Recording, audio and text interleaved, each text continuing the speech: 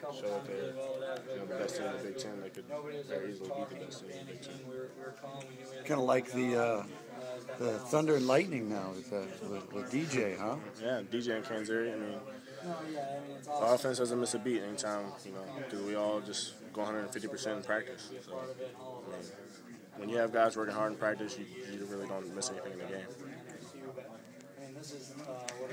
Do I kind of question I've been asking everybody. Does homecoming, just a victory mean anything to you, but does homecoming mean anything to you at all? I mean, it definitely does. I mean, you have to protect our home.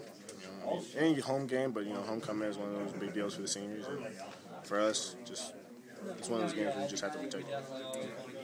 How much of it was a matter of just being able to carry over some of that momentum you guys had running the ball last week into the start, because it seemed like there was a big emphasis on running the ball early and often?